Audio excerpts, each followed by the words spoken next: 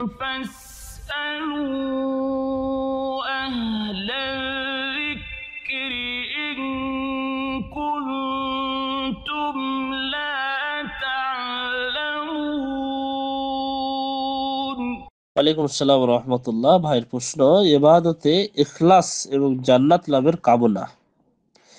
ইখলাসের অর্থ কি? কোন মানুষ যদি ইবাদতের মাধ্যমে আল্লাহ সন্তুষ্টি ছাড়া অন্য কিছু নিয়ত করে তবে তার বিধান কি? মাশাআল্লাহ।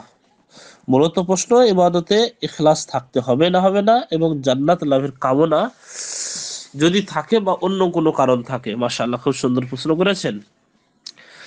ভাইয়ের উত্তর হবে, বান্দা তার আমলের মাধ্যমে একমাত্র আল্লাহ তাআলার নৈকট্য কামনা করবে এবং বেহেশতে পৌঁছার চেষ্টা করবে। এটা হলো সংক্ষেপ উত্তর।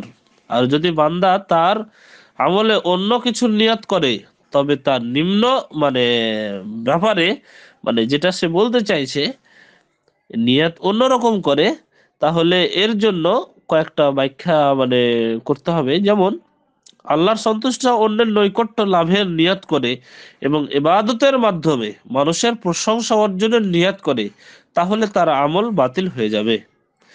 এটা শিরকের অন্তর্ভুক্ত। হাদিসে কুদসি বর্ণিত হয়েছে, রাসূলুল্লাহ সাল্লাল্লাহু আলাইহি ওয়াসাল্লাম এবারে বলেছেন, আনা আগনা আশ-শুরাকা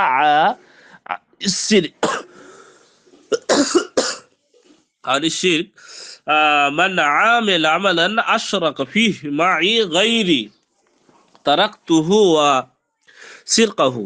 আমি সমস্ত শরীকদের চেয়ে শিরক থেকে অধিক মুক্ত। সুতরাং যে ব্যক্তি এমন কোন আমল করলো যাতে সে আমার সাথে অন্য কোনো কাউকে শরিক করলো, আমি তাকে এবং সে যা শরিক করলো তাকে প্রত্যাখ্যান করব। 2 নম্বর হচ্ছে, যদি আমলের মাধ্যমে আল্লাহ নৈকট্য লাভের উদ্দেশ্য ব্যতীত দুনিয়ার কোনো স্বার্থ হাসিলের নিয়াত করে, যেমন নেতৃত্ব লাভ, সম্মান লাভ ইত্যাদি, তাহলে তার আমল বাতিল হয়ে যাবে। এ ধরনের আমল তাকে আল্লাহর নৈকট্য দান করবে না। আল্লাহ রাব্বুল আলামিন বলছেন, মান কানা ইউরিদুল হায়াতাদ দুনিয়া ওয়া যিনাতাহা নুআফফি ইলাইহিম আমালাহুম ফিহা ওয়া হুম ফিহা লা ইউখাসুনা উলাইকা আল্লাযীনা লাইসা লাহুম ফিল আখিরা ইল্লা নারুন ওয়া হাবিতা মা সানাউ ফি ওয়া বাতিলুন কানু ইয়ামালুন।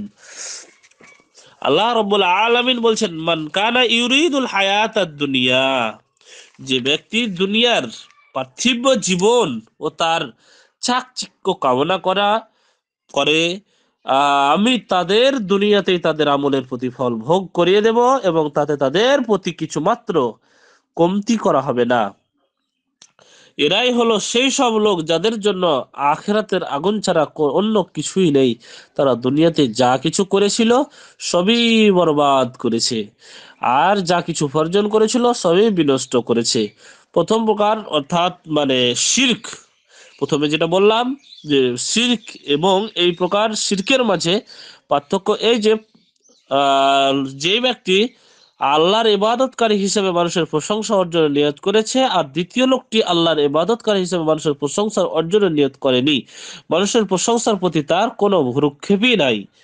আল্লাহর নবী সাল্লাল্লাহু আলাইহি ওয়াসাল্লাম বলেছেন, মান কানাত হিজরাতুহু ইলা দুনিয়া ইসিবুহা আও ইলা ইমরাতিন ইয়ানকিহুহা ফাহিজরাতুহু ইলা মা হাজারা ইলাইহি।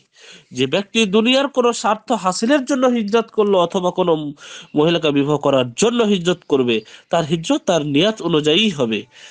তো সকল ক্ষেত্রে আমরা দেখতে পেলাম বা জানতে পারলাম যে অন্তরের নিয়তের ব্যাপারটি খুবই গুরুত্বপূর্ণ। এর মধ্যেই বান্দা কখনো সিদ্দিকিনের স্তরে পৌঁছে যায়, আবার কখনো নিকৃষ্টতম পর্যায়ে পৌঁছে যায়। এই জন্যই কোনো সালাফে সালেহীনরা বলেছেন, ইখলাসের ব্যাপারে আমি যতটুকু নফসের সাথে জিহাদ করেছি, অন্য কোনো ব্যাপারে আমার নফসের সাথে ততটুকু জিহাদ করিনি। আমরা আল্লাহর কাছে নিয়ত ও আমলে ইখলাস অবশ্যই কামনা করবো। জাযাকুমুল্লাহু খায়র ওয়া আসসালামু আলাইকুম ওয়া রাহমাতুল্লাহ।